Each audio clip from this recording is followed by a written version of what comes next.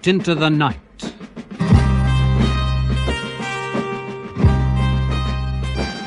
A modern spy thriller for radio by William Keenan, featuring Anna Cropper and John Bennett.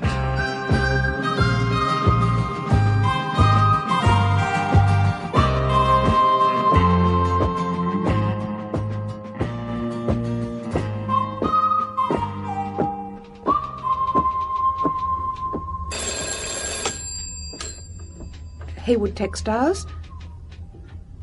No, I'm sorry, Mr. Hayward hasn't returned yet. This is Miss Wickham, his secretary. Very well.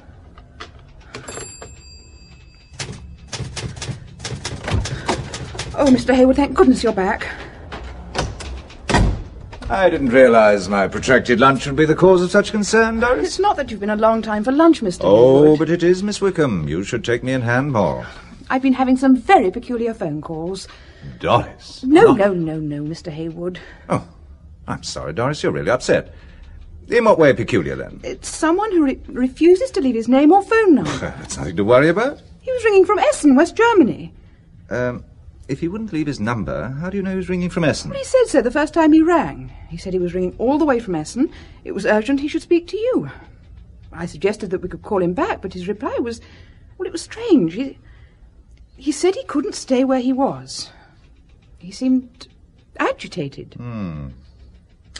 Could it have any connection with my Dusseldorf trip the day after tomorrow? No, it certainly didn't sound like a business call. Whoever it was dialed us direct. He was using a phone box sometimes because I heard him put the money in. I got the impression that he was moving about the city from phone box to phone box. What made you think that? I honestly don't know, Mr. Hayward. Woman's intuition?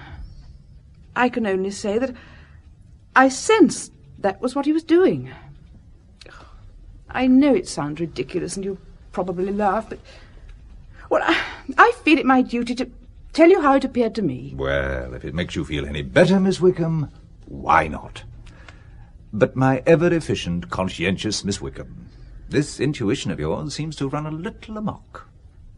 What imagination lurks behind those horn-rimmed glasses? You've been reading your mother too many thrillers. I knew that would be your reaction, Mr. Hayward.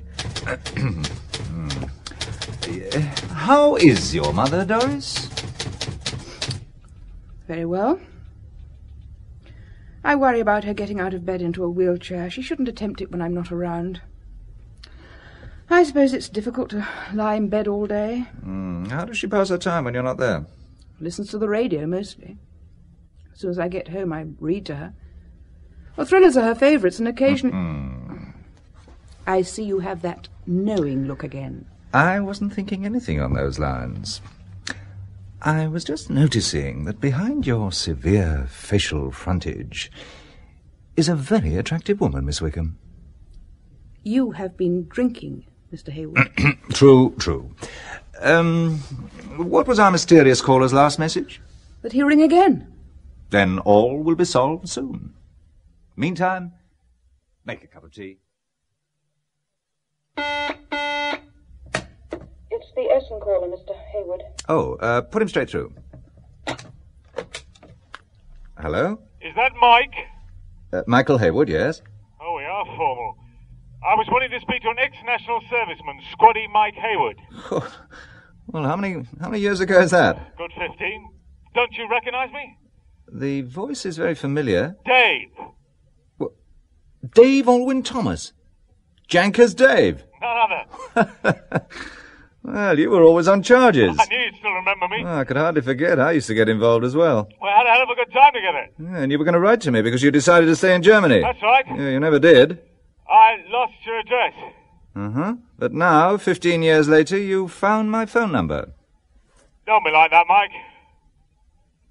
Hey, do you remember the last time we saw each other? Yeah, very clearly. 1960. Or was it 61? Well, no matter. It was at an all-night beer festival at that out-of-bounds house in the woods. The place was raided, and you were taken away by the military police, shouting, "I've got a taxi back tonight." I escaped, and you got detention. Then I was demobbed. I wrote to you from England, but I never got a reply to my letters. Never received them, old man. And less of your old man. Still fit, then? Reasonably. Married? No. Are you? Wish I could be, but too many commitments. You know I'm in business here. What kind of business? Several things. Travel agency, small import business. In fact, I'm in the market for cloth, which is one of the reasons why I'm ringing Hayward textile merchants. And what are the other reasons, Dave? I could never con you, could I, Mike?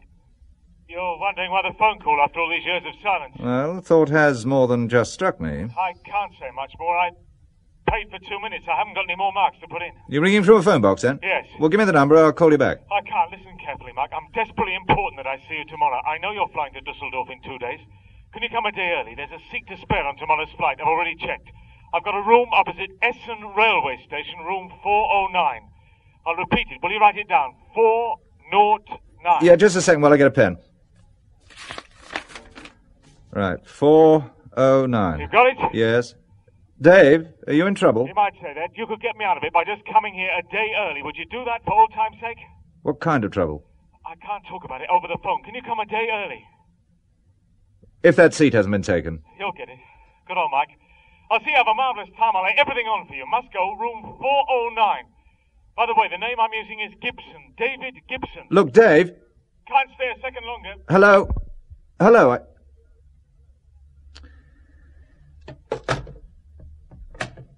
Miss Wickham, could you come in a moment? Very good, Mr. Hayward. Well, did you hear any of that conversation? I did, including the reference to a drunken night in the woods and I've got a taxi tonight. The sins of our youth. But did you get the hotel? I got the room number, but I didn't take down the name of the hotel. He didn't give the name. All he said was the one opposite the main station. I can easily check that. I suppose you'll want me to change your Dusseldorf flight to tomorrow. If you would. I also took down the name he's using, Gibson. Am I to book you in under an assumed name also? Sarcasm doesn't become you, Miss Wickham. I'm even more disturbed after that last phone call. You seem disturbed by many things today, Miss Wickham. Talking of sarcasm, Mr. Hayward, I noticed then you address me as Miss Wickham. When you want to be nice, it's Doris. Well, how about an all-purpose Miss W? And when you're being in your way humorous, I notice that you're usually using it as a way of disguising your feelings. How observant of you. Can I speak frankly? Carry on. For months things have been going wrong, Mr. Hayward. The government contract, that hasn't been paid, and it's causing you a financial headache. Usually they're so prompt. I can't understand the delay. It's so unlike this government department. Then to say our bill has been misplaced. It can happen with the most efficient of organisations, Miss Wickham. Oh, there you go again. I'm sorry. I feel something is very wrong, and now you propose to go off all of a sudden to Germany after receiving a strange phone call. I am merely going on a business trip a day earlier than planned. Someone you haven't seen for years and who's now using a false name. Well, Dave always was a character. Isn't it also strange that he should know that you're going to Dusseldorf, and by coincidence Essen happens to be the next city? Well, didn't he say he had a travel agency? He most probably came across my name on a passenger list, which would also perhaps give the firm's address. All right. After 15 years, he just happens to come across your name and address. Which is no crime, Miss W. No, but it does suggest caution instead of rushing headlong into something you know so little about. Your concern is most heartwarming, Miss Wickham, but I do know Dave very well. We shared everything for almost 18 months. I got to know him better than a brother. He never let me down, and I won't let him down now. Oh, you talk like a Boy Scout. Faithfulness is an old-fashioned virtue I greatly admire. Oh, it's ridiculous to take off like this, to become involved in something that... Something that what, Miss Wickham? Something that I sense is wrong. Even the last time you saw him, he was being taken away by the military police, under arrest. For being out of bounds. You make light of everything, but did he or did he not ask to see you to get him out of trouble? Exactly, Miss W. And tomorrow, when I see him, I'll ask him what it's all about, and then I'll ring you back and tell you. I always believe in keeping my secretary fully informed. You're being sarcastic again. All right, then I'll be serious. You're the best secretary I've ever had, and I promise not to undertake anything that might cause you the slightest concern, Doris. In that context, I think a sarcastic Miss Wickham would have been more appropriate. I'll see about your change of flight. By the way, I wonder if I could leave a few minutes earlier tonight. My mother's sister's staying with us. Oh, by all means. You can go as soon as you've arranged for my change of flight. I'll see you when I get back from Essen.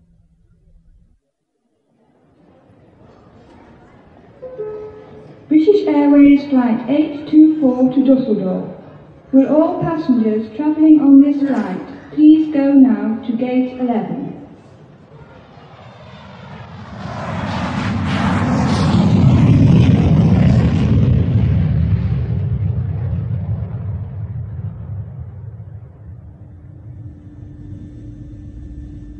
Oh, thank the good Lord that's over. I always say a decade of the rosary on takeoff. Now, where's me handbag? Oh, there it is, just by your feet, Mr... Hayward. Mrs. O'Connell. I wonder, Mr. Heywood, if you'd be so kind as to pass me handbag for me. No, not at all. It's a pleasure. There you are. Oh, that's very kind of you. I'll put me rosary beads away now. Ah, they're serving refreshments. I wasn't sure whether we'd be getting anything to eat or not on such a short flight. Oh, it's long enough by far for me, Mr. Heywood. Though I hate these plastic meals that serve you on aircraft. Good home cooking is what I've been used to. I've brought up a family of 7 with never a day passing without bacon bread. And I've never had a tin can in the house. You don't look old enough to have brought up 7 children. Oh, for such a compliment you can call me Clare. And what would your first name be, Mr. Heywood? Michael. A fine name. After Michael the Archangel it is. A great pity I always think that they knocked out that resounding prayer at the end of Mass. Michael the Archangel, defend us in the day of battle, and do thou, Prince of the heavenly hosts, cast down to hell Satan and all his wicked spirits who wander through the world for the ruin of souls. A fine prayer indeed, when Satan and his spirits are so running rampant in the world. Has a marvellous ring about it, don't you think? It certainly seems to have. Ah, they're changing everything now. Tea or coffee, madam? How long has the tea been brewed? Freshly made, madam. I'll try the tea, then. I'll have coffee. Are you taking tea or coffee, sir? Oh, freshly brewed. Heaven preserve us. Then why does it taste so stale? I never risk tea outside my home and office. My secretary makes a wonderful cup. Does she know? Are you travelling for the trade fair? Yes. And so am I. I'm demonstrating homespun tweeds at the Irish trade stand. A fearful expense in order that I may weave a few yards of cloth, wouldn't you say, Michael? Oh, and how does the family manage without you? Oh, they're all old enough to look after themselves now. My eldest son is married. When my husband died, our small farm on the west coast passed to him. He's got a good wife, and I just felt there was one too many a woman about the place. So when I heard about this demonstrating job, I applied. And I found there weren't many skilled weavers wanting the job of flying round the world to show off their skills. The family thought I'd taken leave of me senses. The family are all grown up then? Oh, yes, the youngest 17, Teresa. She's a nurse in England. You just don't look old enough. Children keep you young and active. My mother's 83, and she still helps with the milking, can you believe? And what line are you in, Mr. Heywood? Textiles. Oh, of course. That's why you're here. Are you staying in Dusseldorf? No, Essen. And which hotel will you be staying at there? Well, I'm not quite sure of its name. It's the one opposite the railway station.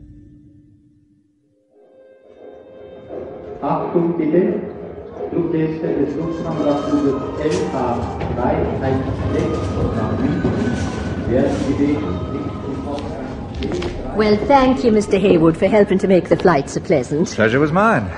Will anyone be meeting you? They'll have a car waiting for me. Well, once again, Mrs. O'Connell, it's a pleasure to have met you. Perhaps we'll bump into one another again in the next few days. I'll be surprised if we don't, Mr. Heywood. Good day, Jim. Good day. Attention please. Will passenger Mr. Michael Heywood, newly arrived on British Airways Flight 824, go to the British Airways office.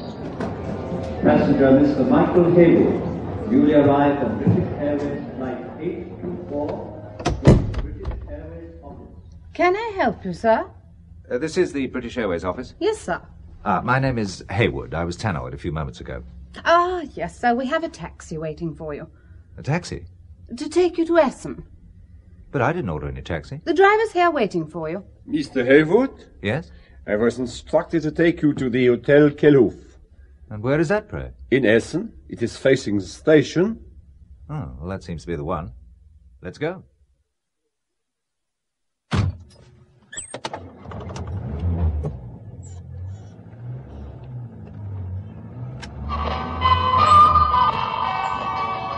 You do not mind the radio? Not if it's turned down a little. Who instructed you to take me to the hotel? Mr. Gibson? I do not know. It was a call to the office. I can find out for you when I return later. No, it doesn't matter. How long will it take us to get to Essen? We will be there by 1:45.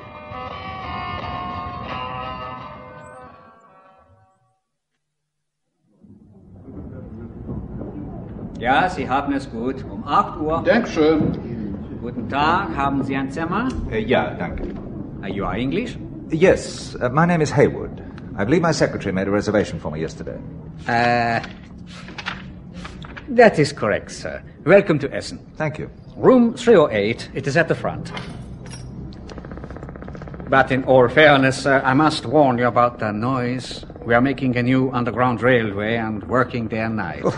Does the work go on all night? Yes, though we have recently protested and have been assured that the noiseless machinery will not be used until dawn. Oh, well, that's some consolation.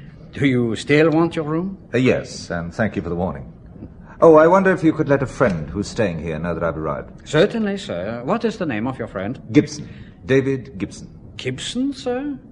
I don't think we have any gentleman of that name staying here. But one moment, sir. I will make sure. Your friend is English? Yes. Gibson. No, we have no one of that name, sir. But he rang me only yesterday to say he was definitely staying here. He even gave me the room number, room 409. There is no Mr. Gibson in room 409, sir. What is your friend like in appearance?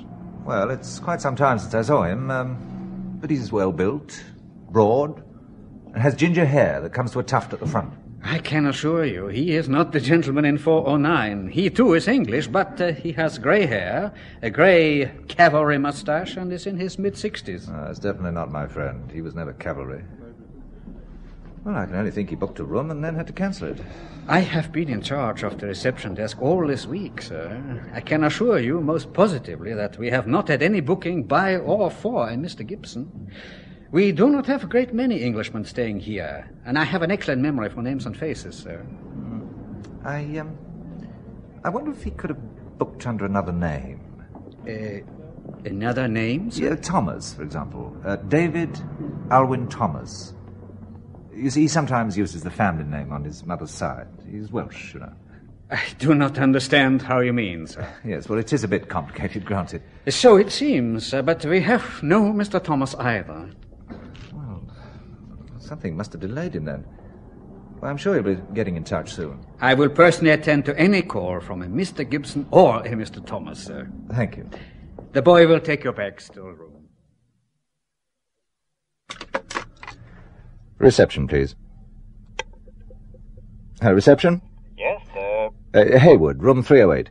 Are you sure there haven't been any calls for me? None at all, Mr. Hayward. I've been sitting here by this damn phone for more than 4 hours now. I can't understand what's happened. My friend led me to understand he was staying in room 409. Has anyone from that room been asking for me? From 409, sir, no, there have been no calls from 409, to my knowledge. I don't think there's anyone in the room at present, sir. Can I suggest that you have dinner? And if he comes or rings in the next half hour or so, we will come to the dining room for you. The dining room is on the first floor, sir.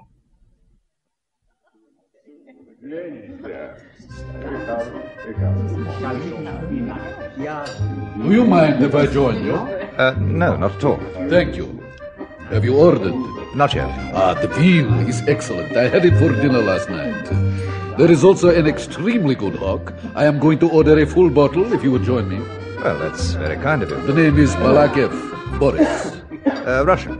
Yes, but please, do not think I am, how do you say, bogeyman or something.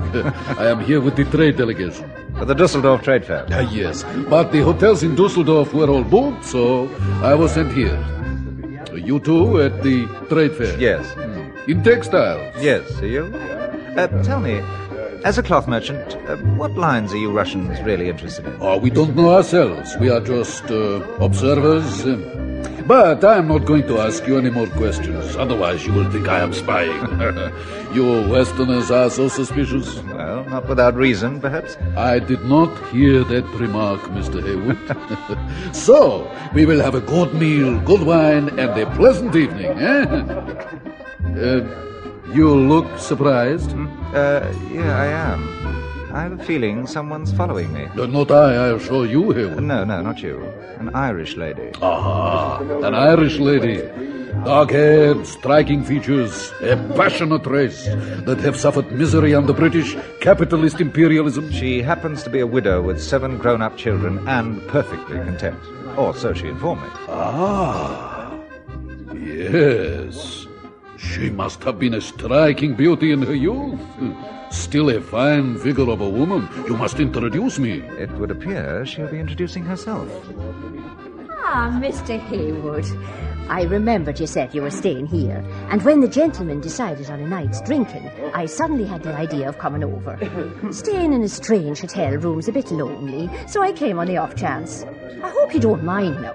Please join us. Please. Mrs. Clare O'Connell, Comrade Boris Balakeff. He's not a Russian. I am, dear lady. Shame on you, sir. You not allowing people the freedom of conscience to quietly practice their faith. What's the good of having a full belly if you're denied and starved spirituality?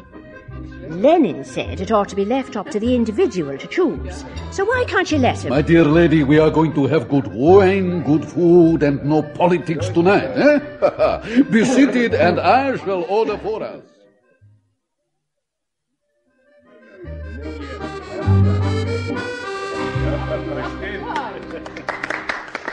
Did you enjoy the meal? It was excellent, and so was the wine. Would you like anything else? Will the Irish lady have a vodka with me? I certainly will not. Oh, come now, Mrs. O'Connell. And you, such a splendid, mature example of your race. And I'll have none of your blarney and impertinence, Comrade Balakeff. That is the trouble with a Cold War. It stops warm friendships developing, Heywood, you will drink with me. Waiter, what is there for my capitalist English friend? A brandy to finish? No, thank you. Later I may have a glass of your German beer. I am Italian, sir. Oh, I beg your pardon. About the kitchen, we are all Italians or Spanish now in Germany. They are so short of people for everything. Now many Turks are coming in. Yeah, to keep going the German economic miracle because of the declining German numbers. Yes, a lesson here for capitalism. The richer a nation gets, the faster its population declines. Waiter, have there been any messages for me? None at all. You seem worried, Heywood? Yes, an old friend of mine from years back said he'd see me here, and he hasn't arrived. I regret to hear that. But I am very glad your Mrs. O'Connell turned up. I wonder if you'd be good enough to see me to a taxi, Michael. Oh, certainly. I was hoping I could show you the sights of Essen, Mrs. O'Connell. Saints preserve us. Me painting the town red with a Russian. Then at least allow me to escort you to a taxi. Or are you afraid? I don't trust you Russians as far as I could throw you, and you a big hefty fella at that. But afraid I'm not. Then let me find you a taxi. Clare O'Connell. No, I insist. Mrs. O'Connell to you, Comrade Balakeff. Oh, very well, then. It is getting late. Mrs. O'Connell, then it will be. I think tomorrow I must pay my respects to your glorious trade delegation in the hope that they are willing to exchange Irish whiskey for vodka. Well, will you excuse me, Michael? Of course. A breath of fresh air helped to sober him. Good night, Michael. Yes, of course. Good night. Waiter. Are you sure there have been no messages? Quite sure, sir. Thank you. I'm sorry to have been such a nuisance.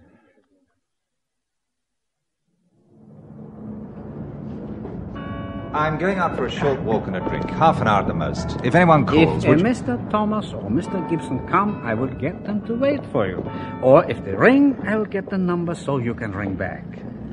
Look, on second thoughts, I won't go out. I'll wait in my room in case there's a call. And I can have an early night.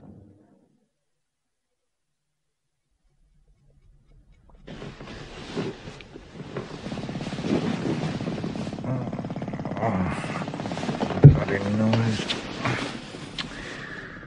He said the worst machinery wasn't used.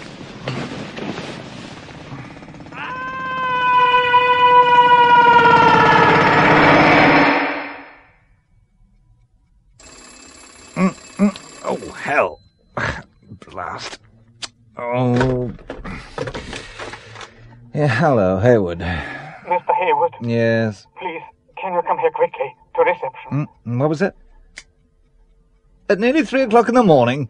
It's one of your countrymen. What is? There's been an accident. Accident? Yeah, he must have fallen from his window. Please, quickly. He's asking for an Englishman to speak with. I'll be right down.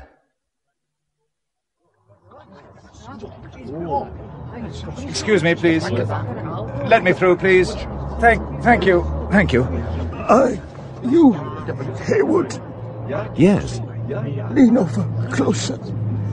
No one else must hear us. Save your strength. There's an ambulance on the way. I have something I must say. Closer.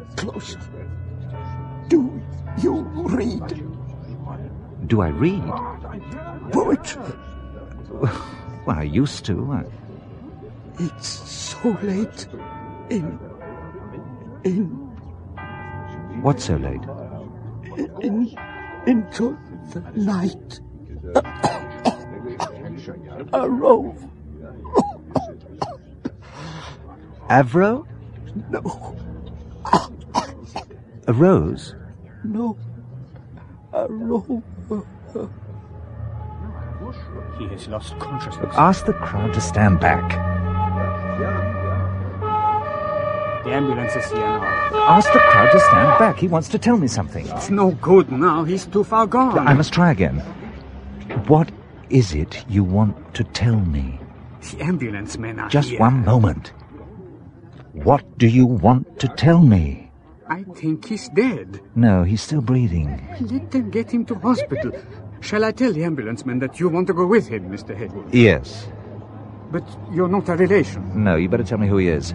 Mr. Robson has been staying at the hotel for more than a week now. In the room you thought your friend had booked him. What? Which room? Room 409.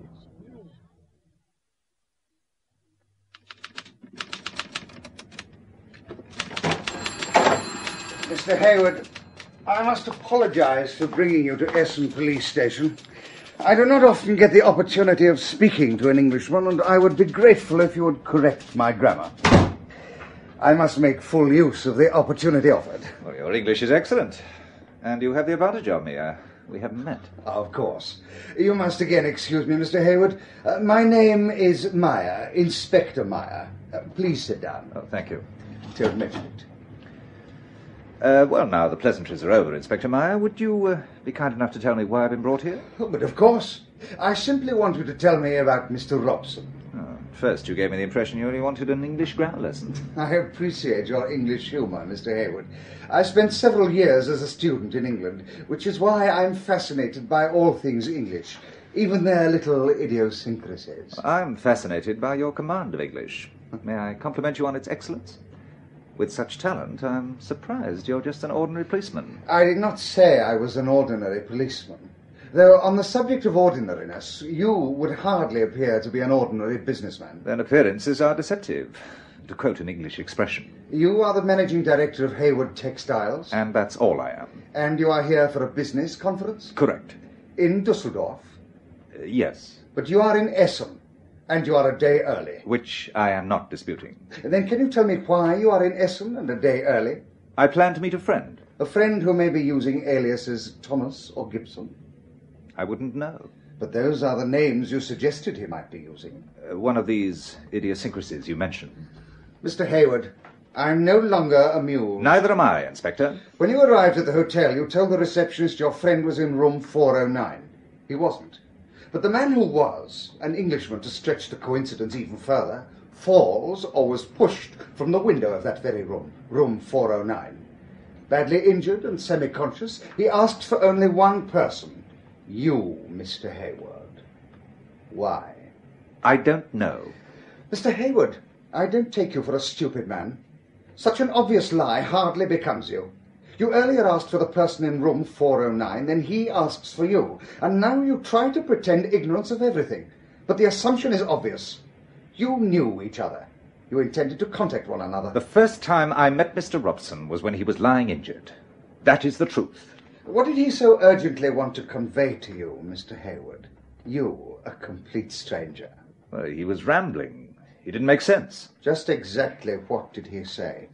Surely the words of a man so badly injured would stay in your mind.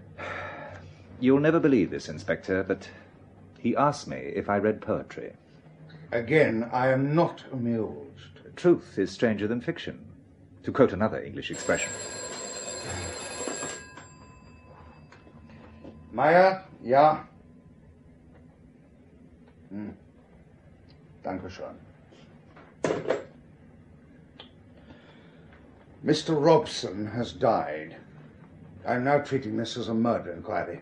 And unless you start giving me some straightforward answers to my questions, you could find yourself detained here for some considerable time. Now, Mr. Hayward, could you start again at the very beginning?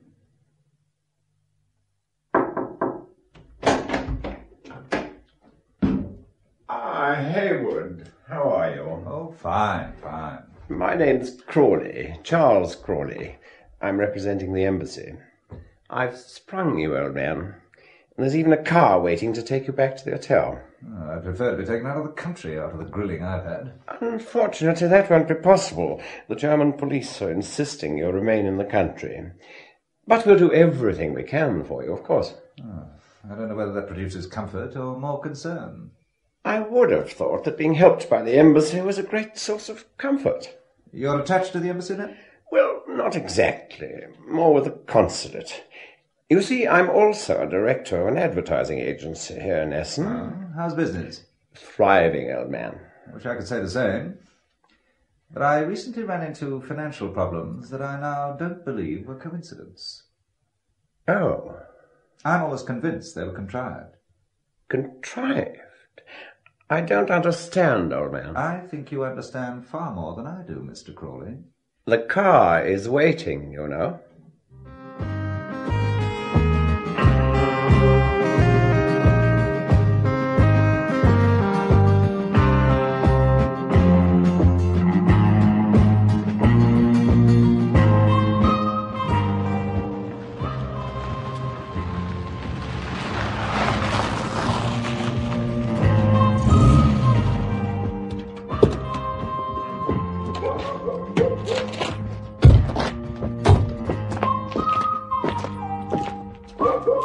Oh, so now I'm staying at a country mansion, am I?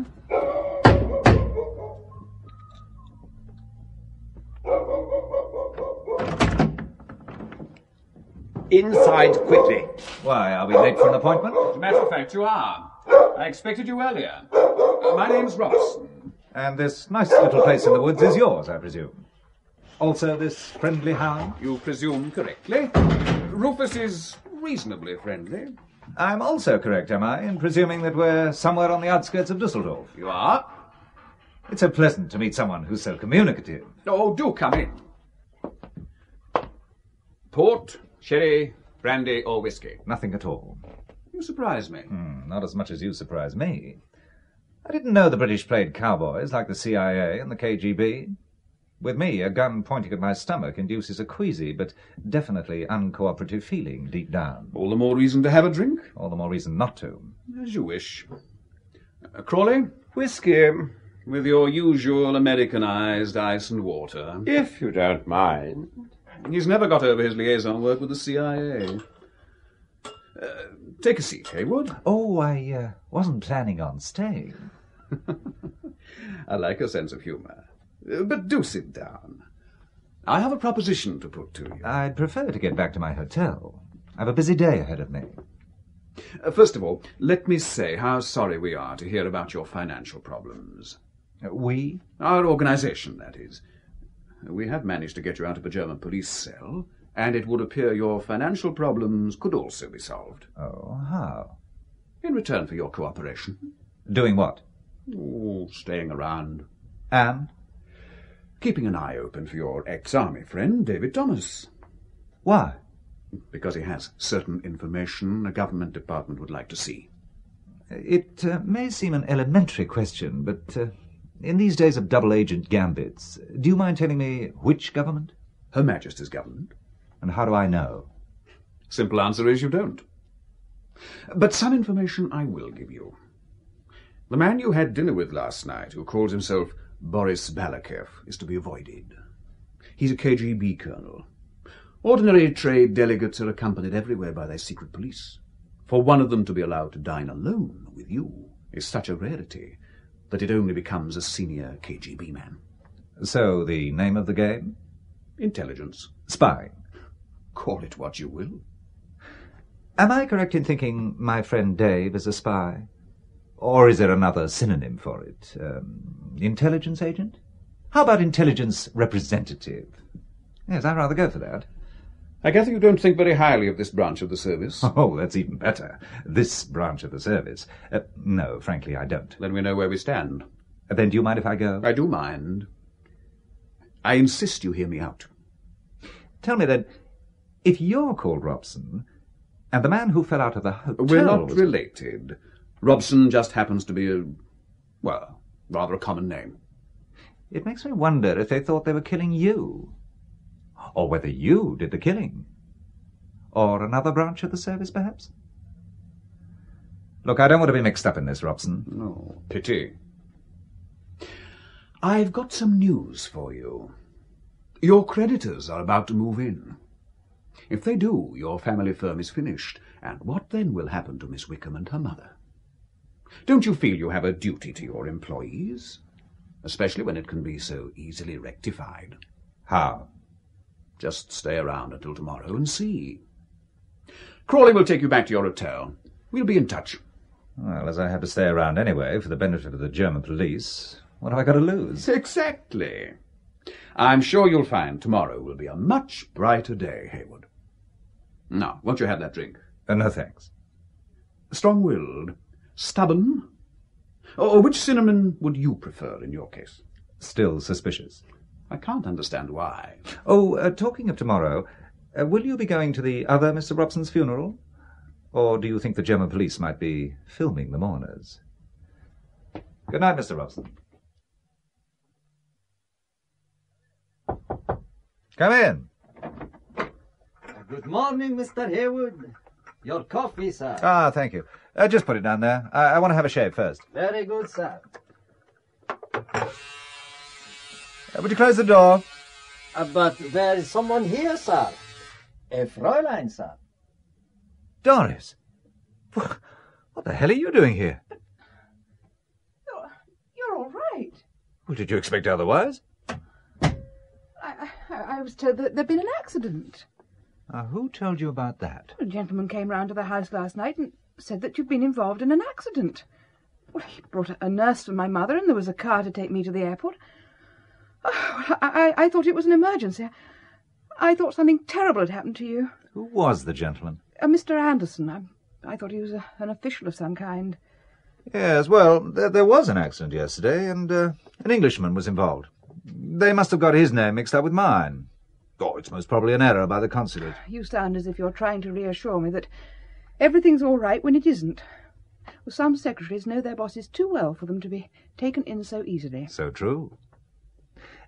Tell me, Doris, what time did this Mr. Anderson come to your house? About 10:30. Last night? Yes. You look surprised. The accident hadn't happened then. Not until 5 hours later. What's it all about, Mr. Heywood? I wish I knew. Well, why bring me over here? Mr. Heywood, I'm frightened. Yes, well, pour the coffee before it goes cold. And you better ring for another cup. Very good, Mr. Heywood. And Doris, stop worrying. And it was only yesterday I was thinking how much better things were. How do you mean? Well, 2 of the biggest outstanding debts were paid together. Both cheques arrived in the second post. The accountant will be delighted. I thought you would have been too. Yesterday, before I learned a few modern facts of life, I might have been. Today, I see things in a new light. Well, whatever does that mean? That today, you are going back. Oh, no, I'm not, Mr. Heywood. There's something very peculiar going on, and I'd feel happier staying here and seeing that you're all right. Your coffee. What about you? I'll ring for another cup, as you said, Mr. Heywood. Oh, it's all right. I'll see to it. Good morning, Mr. Hayward. Crawley.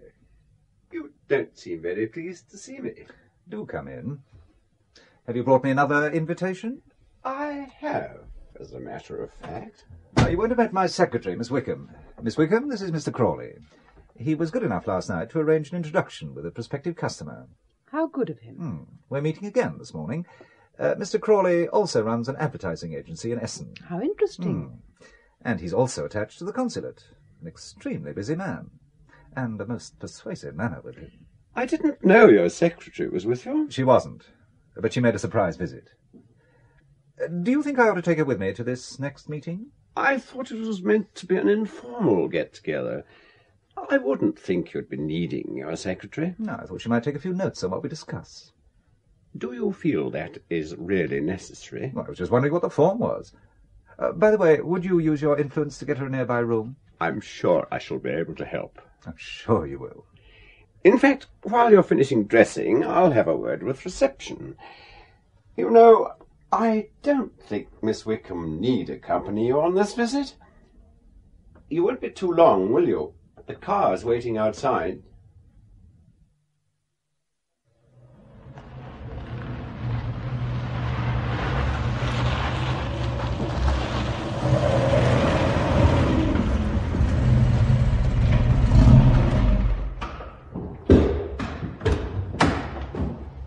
This way. We've come round the back and through the garage this time. More cloak and daggerish, I suppose? In daylight it is less conspicuous and therefore safer. I suppose this is lesson number 1. If you've decided to cooperate. Oh, I might even have a drink this time. Now, what'll it be? A glass of the best local wine. Oh, then I'll have one with you. I'm afraid we won't be able to tempt Crawley from his Americanized iced whiskey. They ice everything. The Americans, I mean. Will you join us in a glass of hock, Crawley? I prefer my whiskey and ice, if you don't mind. Very good. 1 iced whiskey. Thank you. Now, Heywood, it's not really local, but it's a hock I think you might like. Steinberger Cabinet. It's from a 70-acre vineyard planted by monks in the 12th century. Even now they lay the wines to mature in the ancient Kloster Eberbach monastery. I'm not a Christian myself, but I feel we owe so much to them. It would be virtually impossible to be a Christian in your line of business, I should think. Ethics are essential in everything. In spying, that human virtue, loyalty, is so much appreciated by both sides. And both sides tend to punish the transgressors. Here we are. Estate-bottled Staatsdomain. Both sides also tend to bump off their defectors. Put crudely, yes. How can you have ethics when you're considering the pros and cons of obliterating a former colleague? But can't a man, by his own action, deprive himself of the right of life? Your wine. Thank you. Cheers. To our long association. I prefer fruitful association. Mocking though you may be, I'll drink to that. Cheers. Now to the business in hand. As you may know, your business problems have been taken care of, and your cash flow is quite healthy. Now that you've opened the dam you built. You'll be more than recompensed for your trouble. But if I hadn't agreed, I'd have been bankrupt. Last night you said that very thing yourself. You're making it very difficult, Heywood. I intend to. Peace comes after conflict. Why should we be in conflict? Because you nearly bankrupted me. I'm supposed to be grateful now, am I, because you removed the obstacle you first put there? Well, I'm not. What can I do, then? I'll tell you. As a businessman, I'm going to talk business. You want me to do something that's very important to you, or you wouldn't have gone to all this trouble. Last night you found an excuse to even bring my secretary over. Because she's a good cover for you. Boss and his secretary. I don't want her involved. Ah, she already is. She can't be taken back now, or it looks suspicious. Why should a boss send for his secretary for just a few minutes' conversation? The return airfare wouldn't justify it. But a boss would be delighted to have his secretary around in important business negotiations, which also mean important letters being sent out giving details of whatever is being offered. He would find her invaluable for his urgent correspondence. You're as cold as the ice in Crawley's whiskey, Robson. Cold and calculating. I just appreciate the facts of life. You're ruthless. That's what I'm paid for. So was Himmler. I'm amazed that, feeling as you do, you want to work for us. You've given me little choice. You can have my loyalty, Robson, but don't expect devotion. What else can I expect? A job well done. After a wasteful youth, I found that one of the great joys in living is in finishing things. Any job finished brings human joy, a Spanish philosopher once said. Even a do-it-yourself job, when completed, brings great satisfaction. So I'll try to finish this thing for you, whatever it is. Yes, I think you will, Heywood. So what do you want me to do? Merely to stay around and look for your friend Dave, as any old friend would. Oh, come, surely it's more than that. No, just that. You see, Heywood, in this game, everyone knows everyone else. We know the Russians and their setup, and they know ours, as we do Peking and the Americans. For want of a better word, you're clean. You're not known. You're what you are, a genuine textile wholesaler. Any checks by them, and they do check our cover firms, will produce the genuine article. That'll give us the time we need. For what? The less you know, the longer you'll stay alive, Heywood. The only other information I will give you is that your friend Dave has the best chance if you cooperate. Crawley will be your contact, and this is a number to ring in an emergency. Now, is there anything else? Yes. The fee for my services and risking my life. Oh, I'm sure that can be taken care of. But I'm a businessman. I've weighed up the situation, and now I know the value of my services. Which is what? £20,000 paid into my account before I begin. Ridiculous. Is it? You know it is. On the contrary. For all the trouble you've taken to involve me and my secretary, I'm sure I'm worth every penny. I don't intend to move or do anything until the money's paid in. Obviously, you're not going to tell me everything, but it's something very big, and I'm going to be risking my life. So, I'm doing it for two reasons. For my old friend Dave, whom you so cleverly used, and for my business. Well, you've heard my going price, and you can take it or leave it. You've exaggerated the importance of this thing. In that case, we're wasting each other's time. Now, wait a minute. This wine's rather good, Robson. What did you say the name of it was? Steinberger Cabinet. Yes, I must remember to get some on my way back to the hotel. You can ring me there and let me know your decision. As an old friend, you could start by going to Dave's travel agency. As an old friend, you could also borrow his Jaguar. I'm sure he must have said you could borrow his car when he rang you. Not that I recall. Then it must have been an oversight on his part. Another glass of hock? I'd love one.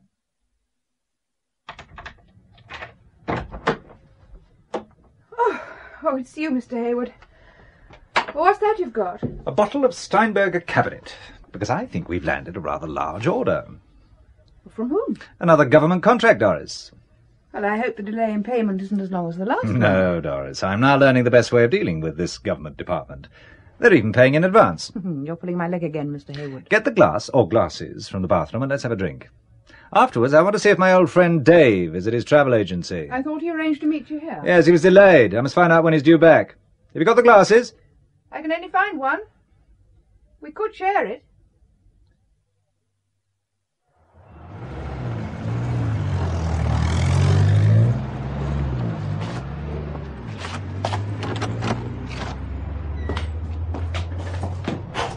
Good morning. Good morning. I'm an old friend of Mr. David Thomas. He was supposed to meet me last night at the Hotel Kelhoff. Mr. Thomas is away on business still. But he definitely agreed to be there. Surely there's a message for me here. Look, my name is Hayward. I'm a good friend of Mr. Thomas. So am I. What of that, Mr. Hayward? We'd arranged to meet last night, but he didn't arrive. I think you'd better come through to the flat. Please make yourselves at home, Mr. Hayward. What a beautiful flat Mr. Thomas has. I designed it for him.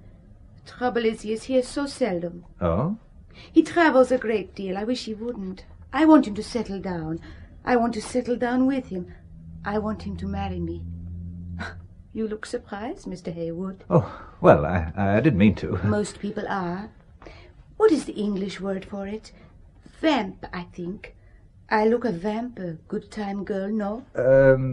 Well stacked would be the polite English expression. But I want to have babies and a husband who comes home and sits and chats with me. Men never want to make conversation with me because I am, how do you say it? Well stacked? Well stacked. Yeah. They just look on me and well-stacked women like me as instruments for their pleasure. The mind and the soul are far more important, don't you think? Oh, I couldn't agree with you more. Helga. Helga. I understand Dave arranged for me to borrow his Jaguar while I'm here. You look worried. The mention of the Jaguar makes me worried. It makes me also wonder if you are his friend. Well, because I want to borrow his car? No, but because so many people want to have that Jaguar. Already there have been 2 attempts to steal it since last night. Oh, why is that? With you being interested in the car, I thought you would be able to tell me, Mr. Heywood. Well, I can only assure you that I'm a good friend of David's. Since we were in the forces here together. I think David would prefer me to have the car than anyone else. And you say he rang you and asked you to come? Yes. My secretary here took the call. Oh, that's correct, Helga. He rang several times because Mr. Hayward was out at lunch. I also made a note that he wanted Mr. Hayward to meet him last night at the hotel opposite the station. In fact, I have my notebook here in my bag, if you wish to... I believe you. And you may take the car. Here are the keys. Thank you. I'll arrange for some short-term insurance. Have you heard from him at all since you arrived in Germany? No. Have you in the last few days? No, and I'm afraid. What of? I don't know, but something tells me David is in grave trouble.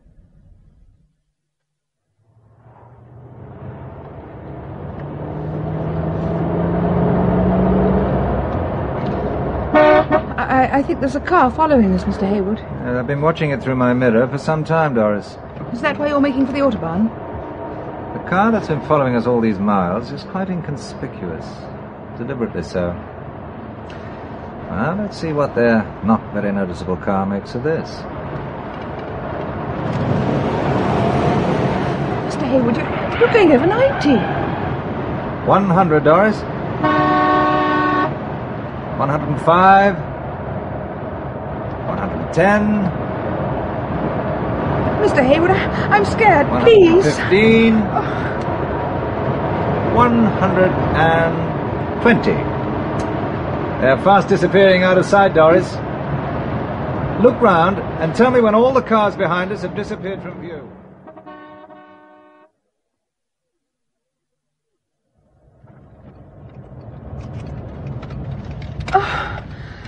Oh, you frightened the daylights out of me, Mr. Hayward. Yes, but we lost that car. Oh, what a lovely day. I just feel like picking those wild flowers in the field over there. Aren't they pretty? Well, why don't you? What are you going to do, Mr. Hayward? Examine the car. Whatever for? Your car's like this one, isn't it? Yes. And as a Jaguar owner, there's one place I would hide things that only a Jaguar owner would know where to look. You mean you think that the people trying to steal it were looking for something here in the car? See if the handbook is in the glove compartment. This is a later model of mine, but I should imagine the fuse is still in the same place. Yes, Mr. Hayward. Jaguar Operating Maintenance and Service Handbook. Yeah, that's the one. Look up fuses in the index. Page 72, fuses. Ah, here. The fuses are located behind the instrument panel, and access to them is obtained by removing the 2 instrument panel retaining screws, top left and right hand corners. Which are here and here. You unscrew that one, Doris. I'll do this one. I always thought that this was solid wood, especially with all those instruments being in it. Exactly. And hey, presto. Well, what's all the wiring? Circuits and fuses. Now. Oh, what's this? How did you know there would be anything behind that little tube? That little tube is a fuse, Doris. It's just that if I had an English car like this and wanted to hide something that would be difficult for foreigners to find, but where a person familiar with this type of car would look, then this is the place. What's that piece of paper wrapped round the little tube? That we shall soon find out. First remove the fuse. So. It's a very small piece of paper. But big enough for an address.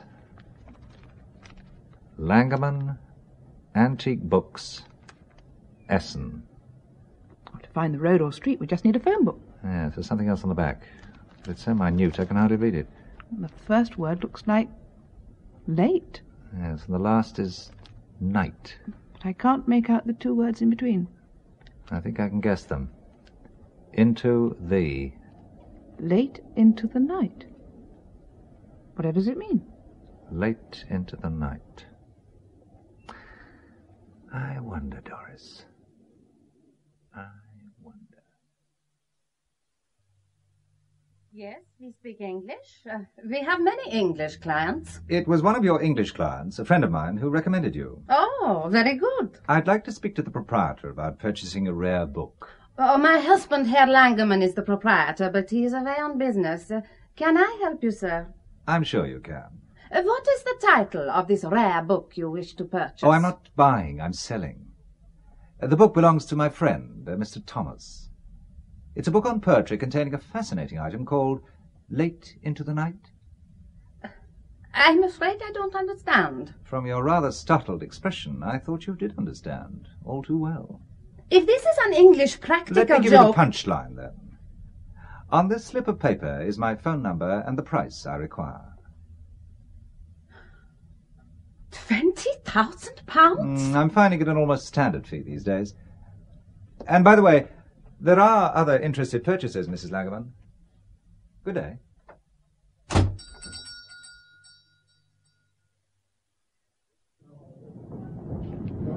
Your room key, Mr. Heywood? Please.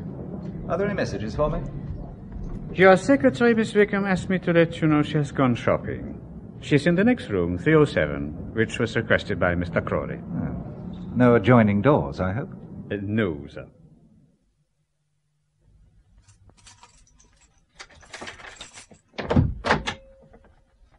Crawley.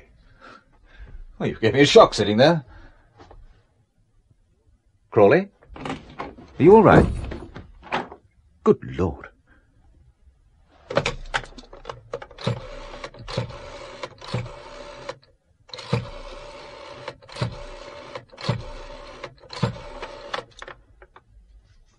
Hello, I want to speak to Robson. Robson speaking, Hayward.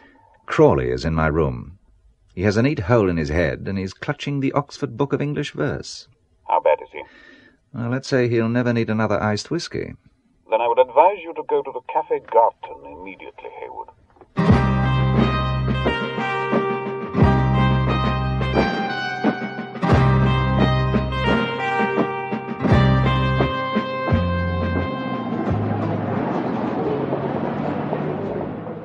Coffee, black. Ah, Mr. Hayward. Balakeff. Yes, and with your good Irish lady. As you will perceive, she has taken up my offer to show her around Essen. In broad daylight, to be on the safe side. Well, I understand that you were too modest the other night, Colonel. That you're no ordinary trade delegate. Your freedom of movement is unusual for a textile technician. Though I noticed the other night when I brought up the subject of textiles, you immediately veered away from it. My capitalist friend, I will confess to you that my knowledge of textiles is very limited, and sometimes people come as delegates who shouldn't. I am one of them. What's this you two are on about? Mr. Heywood appears to have been checking my credentials. Good for him. Who told you I was a colonel? Someone made a point of telling me, without any questions from me, that I should stay clear of you, as you're thought to be a KGB colonel. Balakeff, you villain. You're a persecutor. Slanders to ruin whatever affection a good Irish woman may have for me. Then you've lost nothing on that score. Mrs. O'Connell, you remind me of my first wife. You mean she'd no affection for you either? And how's your present wife? Like you, Mrs. O'Connell, I too have suffered bereavement, and apart from 3 children, I am alone. A likely story. A pity. No one believes the truth these days. Sir. Thank you, waiter. Come on, Colonel. I want to get back to my hotel before dark. So you don't want a coffee, and you don't like my company. Let's go, then. We bid you a good day, Mr. Heywood. Goodbye now. You can, I hope, admire the beautiful flower beds, Mrs. O'Connell. Mr. Hayward. Doris, what the hell are you doing here? You're not one of them, are you? One of them, Mr. Hayward? Well, I just don't know who to trust, Doris. Mr. Hayward, what have I done? Well, how did you know to come here? Well, a man, an Englishman stopped me in the street and told me you wanted me, and he directed me here. They were obviously following you. Who was following me? Government employees, I suspect. Checking on the currency we're spending. Is that what they're doing? Yes, could very well be. Here, have this coffee. It's just been brought. Mr. Hayward. What is it? That man. Walking past the kiosk there. Well, he was the one who told me to come here. Oh, he's coming this way. To us? Most probably going to buy us a coffee, Doris. Mr. Heywood? It is. Oh, my name is Robson. Ah, such a common name round here. This is my secretary, Miss Doris Wickham. How do you do? My first name's Jim, by the way. Look, can I get you a coffee or a beer? Oh, I've just got one, thank you. I'll have a beer with you, Jim.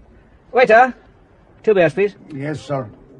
I understand you directed my secretary here, Jim. Yes. How did you know where to find me? I was told you would be coming, and to arrange for Miss Wickham to meet you. And I suppose your instructions came from a mutual friend of ours? Your supposition is quite correct. Here come the beers. So. Thank you. Did you know that this place lets you buy the beer mugs? Quite attractive, aren't they? Cheers. Cheers. I wouldn't mind buying a beer mug. How much would it cost? Oh, a few marks. I'll have a couple. I should make quite a profit if I pull off a book deal I'm working on. I beg your pardon? Oh, just a little business I'm undertaking. You'll arrange for the beer mugs? Oh, yes. Good. Now, what else will you be doing for us? Taking you back to your hotel in a few minutes. So the room's been spring-cleaned already? I do believe it has, Mr. Hayward. Spring clean? An extra service I didn't know existed till I came here, Doris.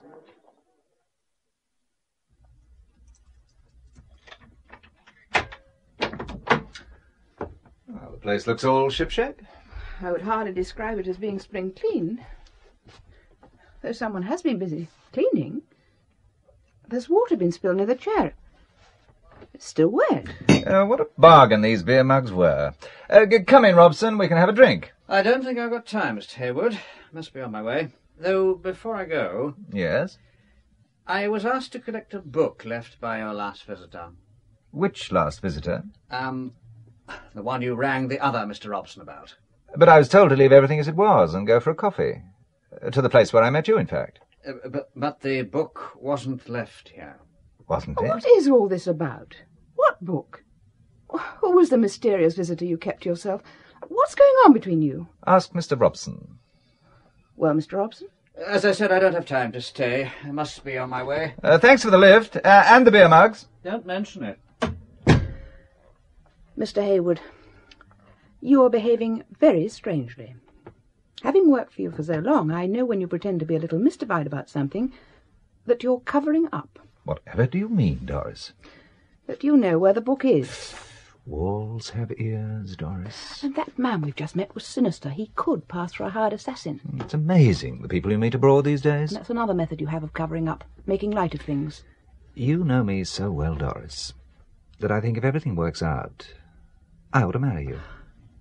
Mr. Hayward. Do you know what worried me most when the firm was in danger of going under? What was it, Mr. Hayward? That you'd be leaving, and that I might not see you again. I realized I'd miss you very much. I began analyzing why I hadn't married. I suppose it was coming from a broken home. Oh. And an attractive woman like you must also have a reason for not marrying. You never asked me. Look, I've got that big house in Brummel. I have a daily help whom I'm sure would be delighted to look after your mother. Take your glasses off, Doris, and come here. But Mr. Hayward... But Mr. Hayward, nothing. Mr. Hayward...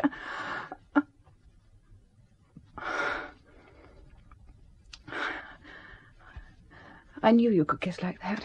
In modern parlance, do you fancy me, Doris? I always have, Mr. Hayward. Always worshipped you from afar. From too far. You should have given me some indication. You shouldn't have been so blind. Wear my glasses. And it would have to be till death do us part. Nothing in between. Wonderful. And I would insist on being married by a priest at Mass. My convent education. Hayward speaking. I believe you have a book of poetry for sale. That's correct. I am representing Herr Langermann. When can we see it? I haven't got it with me. It's being carefully preserved. I need 24 hours. 24 hours, then. I will call you again. Ah, never a dull moment. I think it's time we went for another drive, Doris. First you go off suddenly left, like this, right across the traffic. And then you go first right down a side street.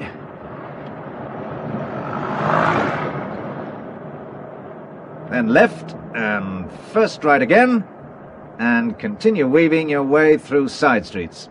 Anything following? Not that I can see. 2 more turns and we'll soon be certain. It's a method the KGB teach.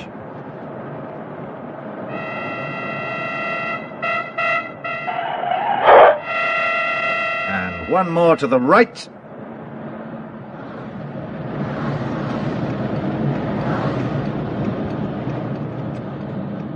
And no car is following us. Even if someone was following us at the beginning of the maneuver, he soon realizes what's happening, that he hasn't a cat in hell's chance of not getting himself away, so he gives up. It's stupid to try to keep close contact, because another method is for the leading car to drive into a dead end, and when the following car is lured in, a third car then seals off the exit. Like me, you read too many thrillers. You're obviously revelling in it. Cowboys and Indians all over again. No, aren't you going to tell your future wife what's happening? You know, you haven't called me Mike yet. After calling you Mr. Hayward all these years, it's going to be rather difficult. Mike. There, I've said it. Mike. I like it. So do I. Who made that stupid remark, boys never make passes at girls who wear glasses? It's rubbish. So why are you taking off my glasses? To kiss you again? Not until I know what's been happening and what I'm letting myself in for. I see you're still keeping that firm rein on me, Miss Wickham. No suspicious cars about? No. Well, when I arrived, I asked for Dave. And believe it or believe it not, I'm still looking. Now you're a clay pigeon. Mike, what you just told me, it's made me scared stiff. I came to meet Dave. If he's still alive, I'd like to finish what I started. Why are you keeping the book? I'm playing for time. What I want you to do is to go back to England on the next plane and stay there until I send for you. Until death us do part, remember? I want to make sure we get married before the death us do part bit. I'm staying. It's no good the two of us sticking our necks out. I'm already involved. Both our necks are already stuck out, and going to England only means temporary removal from the firing line. Might not be even temporary. All right, then. But I still want you to go to England. You can arrange for your mother to move into my house. I'd rather have her in the hands of my daily help than whoever's looking after her at the moment. And while you're in England, you can buy 2 OBEVs and bring them back with you on tomorrow morning's flight. You're still the boss? And I intend always to be. Good. Ah, so you're not a woman's liver. Most women, whatever they say, are looking for a man to dominate them. Why do you think 98% of secretaries prefer to work for a male boss? Well, not being a secretary, I wouldn't know. Now to catch your flight. Then I'm going to see a woman of ripe, abundant charms, rounded lines, and full figure. Well stacked was how I think we described her. Have you any further information about David, Mr. Hayward? No, I haven't, and time is running out. What makes you say that, Mr. Hayward? Because I think you're holding something back. You're closer than anyone to David, and I'm sure he would have tried some way to contact you. No, the phone was tapped. He never trusted the telephone. You're not helping him by keeping things back, Helga. Mr. Hayward, I am not a fool. When this important thing which David has reaches either side, then he will be dispensable. Until they get it, they must keep him alive. Well, that's been my reasoning too, Helga. Why not trust me? Could I? I feel so alone, no one to turn to. Does a book of poems mean anything to you? The Oxford Book of English Verse. That's the one. What do you know about it? David has a little cabin in the Harz Mountains. I had a feeling he might try to make for it. The border is quite close. He wasn't there, but someone had recently been in the cabin. I sensed it. I can't explain why. Yeah, I understand. We used to go on picnics, David and I. Not far from the cabin, we found our tree. It seems so silly repeating it. Something so personal, intimate. How can you possibly understand? I do understand. You're in love. It seems so banal, doesn't it? No. Life itself is composed of a great many little things. So often the little things are the most important. I see you do understand. The tree is on the mountain slope overlooking the town. We had found a squirrel was storing nuts in it. We went there often. Helga, what did you find the last time you went?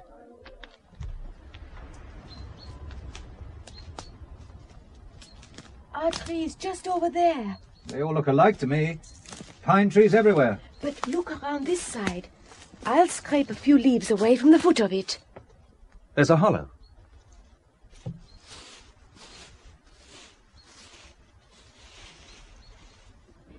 It's still here. I got it. You see? A canvas bag. And inside... just a book. A book of verse? Yes. How did you know? The Oxford Book of English Verse. Now, there should be 4. 2 more arriving shortly. I don't understand. I am just beginning to.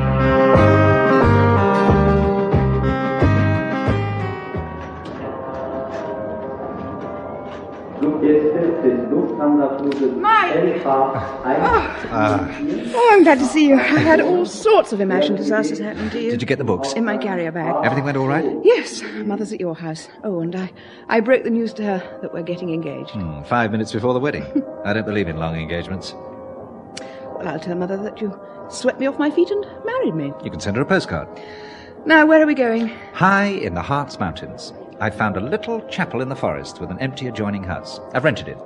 We're going to repeat our rapid right and left turns to remove any pursuers and head for the mountains.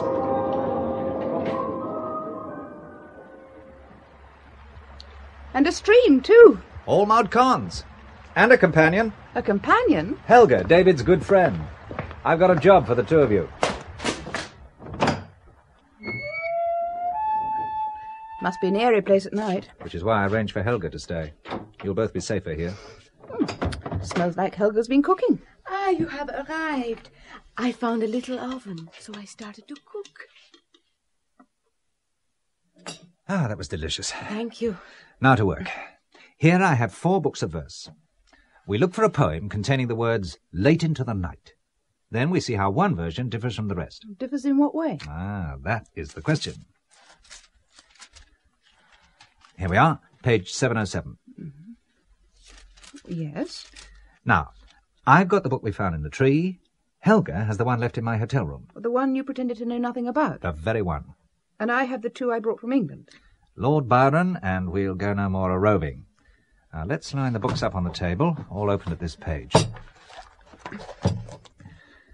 So, we'll go no more a-roving, so late into the night.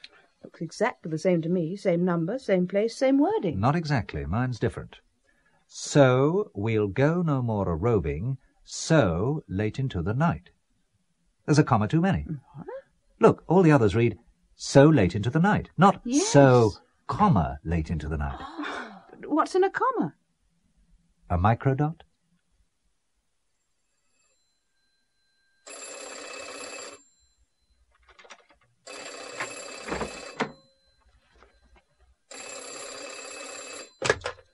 Heywood speaking. Mr. Heywood, the book. Do you have it yet? Yes, but not with me. Have you got the money? We have. We also have something else for you. Listen carefully. Oh! Mike! Give them what they want. Dave.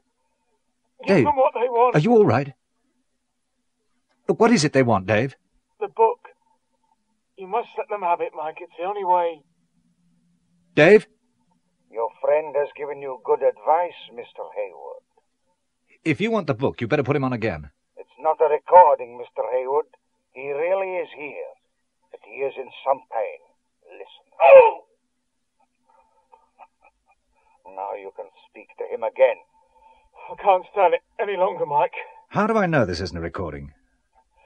Ask me a question. How many cigarettes do you smoke a day now? Still the 20 I used to. You might bring some English cigarettes, too. Are you satisfied, Heywood? Now, for your instructions. At precisely 4 a.m., you are to bring the book to the boating jetty on the Weser at a point 8 miles north of Minden. You will take the road to Nienburg until you come to an inn called Eulenspiegel. You must give me time to write it down. Weser, 8 miles north of Minden. Road to Nienburg in Eulenspiegel. A kilometer beyond the inn, there is a road on the left which runs down to the river. Left Take it. river. The jetty is at the end of it. Come alone. You will be watched all the way. If anyone tries to come with you, your friend will die. Painfully.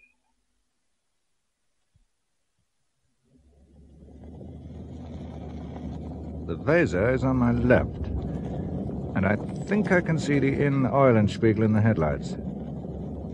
By the way, I hope you're still receiving me out there, Robson.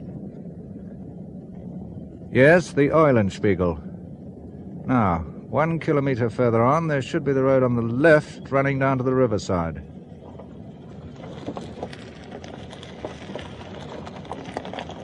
I'm approaching it now. I'm turning left.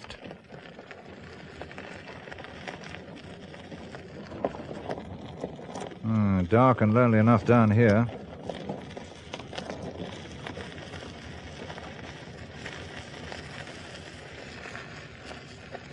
Right, this is as far as I can go. The jetty is picked out in my headlights. No one appears to be there. I'm getting out now.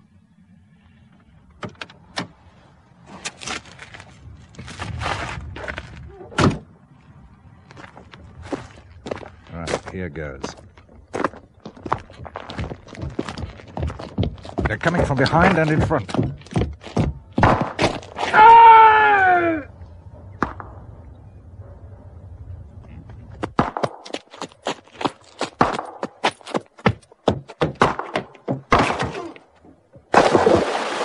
Got him where I want him.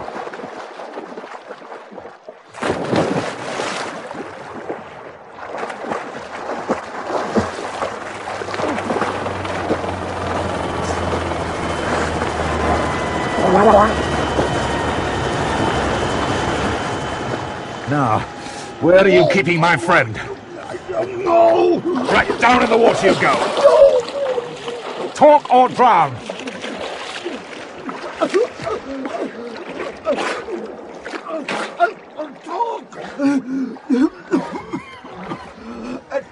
At Langermann's, in books to Sweden consignment. Did you get that, Robson?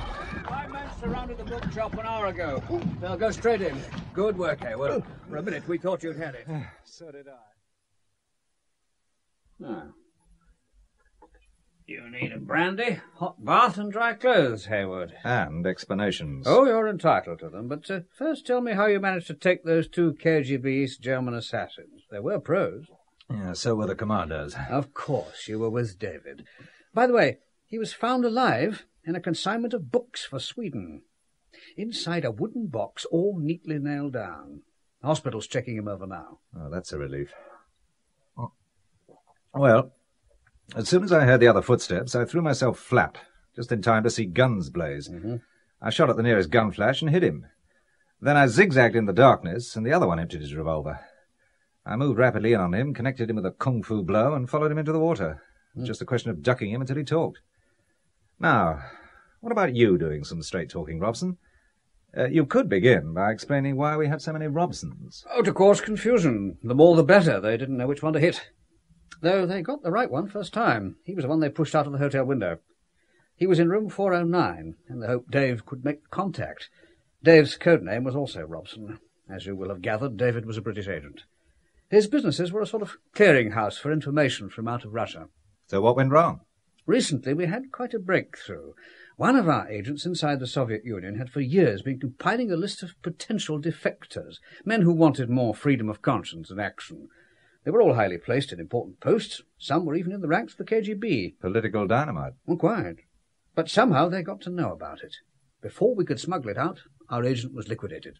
Though not before he deposited the book of verse with a microdot comma in one of our dead letter boxes. And so Dave was sent in to get it? Yes, but he too was blown. He managed to cross the border near the Hearts, and then we lost contact. Dave couldn't come to us because we were all known and under surveillance. Phones were tapped. Our whole network was known to them. So somewhere in your top ranks you have a defector double agent? It would appear so. We don't know how much information they have, and what was obviously leaked. So I was brought in. And you were completely clean, though for a few months we had been preparing you in case of such an emergency. By controlling my company's cash flow. You'll be more than recompensed. How can you make recompense for blackmail? All I can say is you should wait and see. I can't wait. That would be rather a pity. We owe you a great deal. Well, as I was saying, David was a hunted man. It was too dangerous for him to try and pass it on to any established British agent because it was odds on he was blown. They were also moving in and eliminating our contacts, which is why Robson was pushed out of the window. A complete stranger to them was required. Someone outside. And I fitted the bill. You were perfect. The genuine businessman. And you had booked your seat months ago. David, on the run, dialed me direct from a phone box. A call that couldn't be traced. He would never have appeared at the hotel. But there were many ways he could have got the book to you. But they got him first. Yes. So, we decided we would use you to smoke something out. As an old friend of David's, you were perfect. They couldn't make up their minds about you. When they did, it was too late. Obviously, we helped the confusion by producing more books of verse and more Robsons. We knew they would make him talk. Our aim was to throw them off the scent. Just like a game of cowboys and Indians. But everyone was using real bullets and real corpses. It's a dirty game, Heywood. I admit it. One that you seem to enjoy. But not one you would like to be recruited into? I wouldn't even be blackmailed into it in future. Pity. I could certainly use you. Yes, use being the operative word. You have a way of using people, Robson. Or whatever your name is. For another few weeks I'll keep Robson. Always variety in the game, Hayward. Oh, talking of variety, I think I've done a variation on the chess game ending. Oh? I left a sealed envelope with the newspaper Bild Zeitung to be opened in case anything happens to me. Or if I don't bring them within a certain period of time. Fascinating information about the little set-up the British have around Essen and Dusseldorf. I see. But where is the book with the extra comma?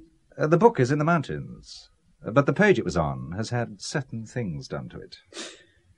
What? What has happened to it?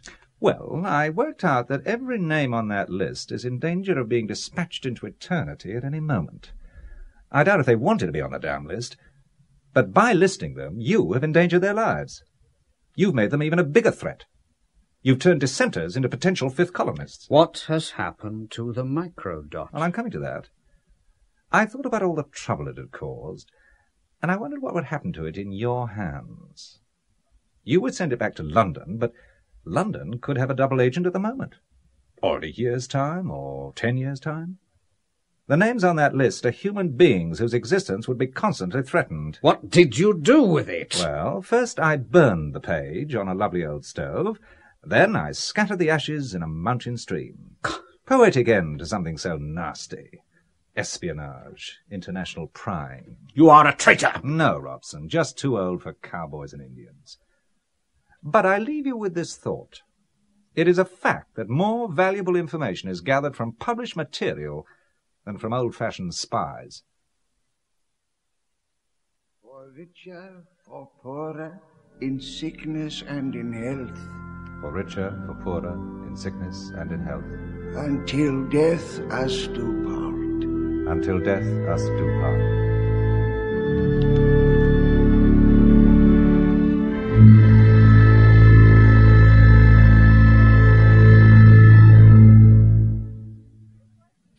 You look worried, Michael.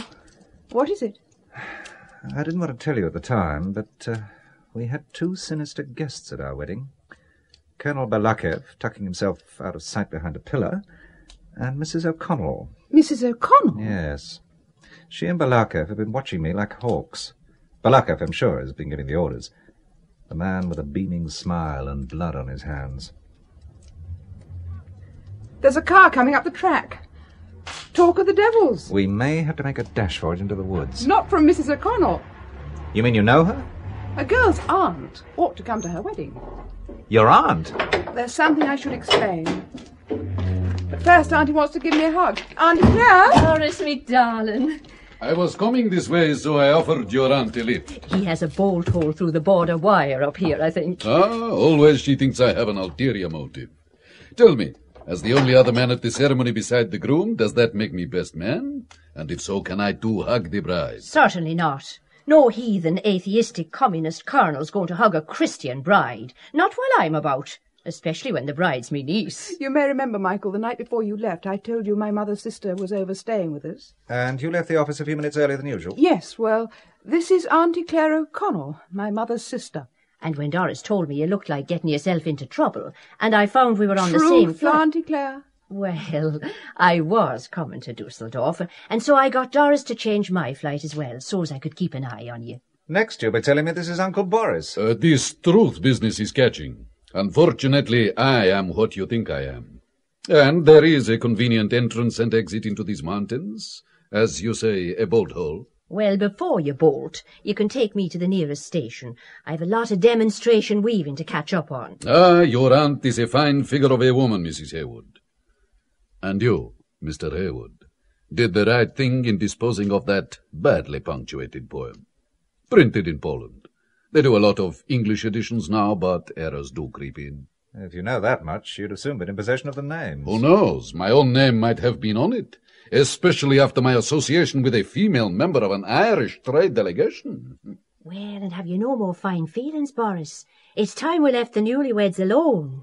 Goodbye, Doris. We must talk about you exporting cloth to us, Mr. Hayward. Yes, I think I'll stick to the home market, but no government contracts. Bye, Auntie. I think the Colonel's fallen for you.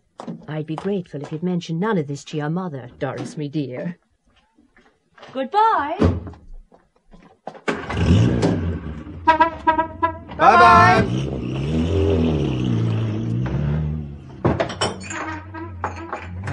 Last we're alone. Now I'm going to bolt the door. Before we begin our honeymoon, there's just one thing I have to finish off. What's that? Tear out this page, take it to the fire, and watch it burn. I think we can dispense with the scattering on the mountain stream. Poetic license. Come along then, Mrs. H. For two honeymooners, it's also late into the night.